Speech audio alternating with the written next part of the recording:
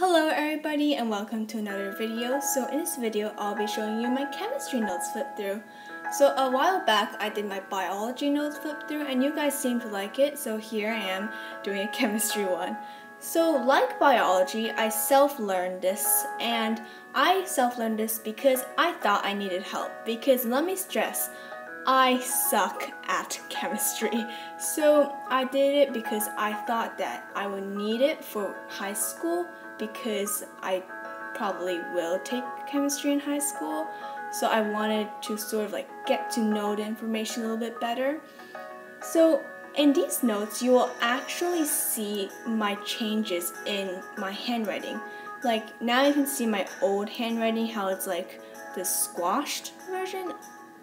Yeah, I don't really know how to describe my old handwriting, but you will really see it change along with some header changes.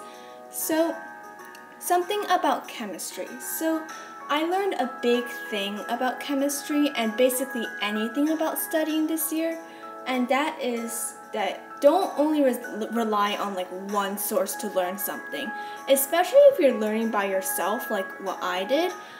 It was extremely hard to only learn from one source, because my textbook is, I believe, the Princeton Review SAT chemistry book, and in before, I only referenced to this book and nothing else, and I was so confused. So, beginning of this video, I showed you the light blue chapter about the chemical reactions in stoichiometry. I was so confused on stoichiometry, and I didn't know what to do, so that was really frustrating to me.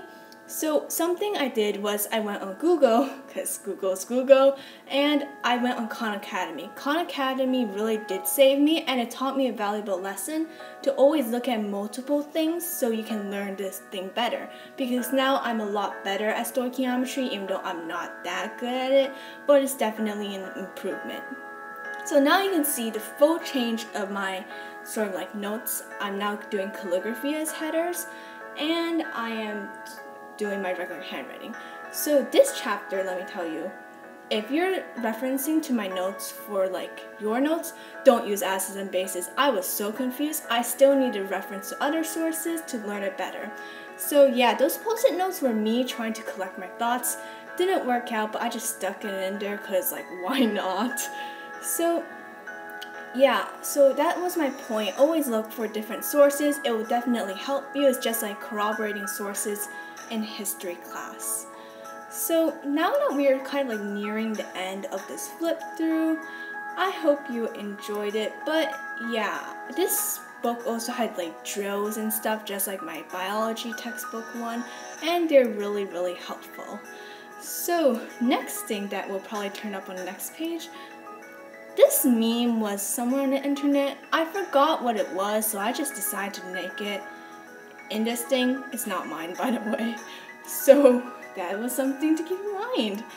But it did help. Yeah. Okay, so I'm just talking about random stuff right now. So yeah, these are practice questions from Khan Academy. Those are also really helpful. And we're nearing the end. So bye. Thank you for watching.